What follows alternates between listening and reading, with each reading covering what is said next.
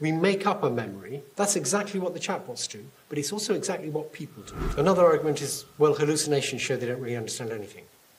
First of all, they should be called confabulations. They've been studied by psychologists for a long time, and they're very characteristic of people. We think we store files in memory and then retrieve the files from memory, but our memory doesn't work like that at all. We make up a memory when we need it. We construct it. It's a very constructive business. It's not stored anywhere. It's created when we need it. And we'll be very confident about the details that we get wrong. There's a very nice example of that, which is John Dean's memory when he testified at the Watergate trials. He had no idea that there were tapes, but he was trying to tell the truth. And you can see that he's wrong about huge numbers of details. He says there were meetings between these people. Those meetings never happened. He says this person said one thing. Actually, it was somebody else said that. But you can also see that the gist of what he said was exactly right. There was a cover-up going on, and those were the kinds of things people said.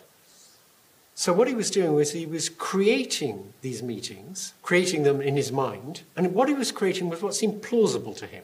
That's exactly what the chatbots do, but it's also exactly what people do.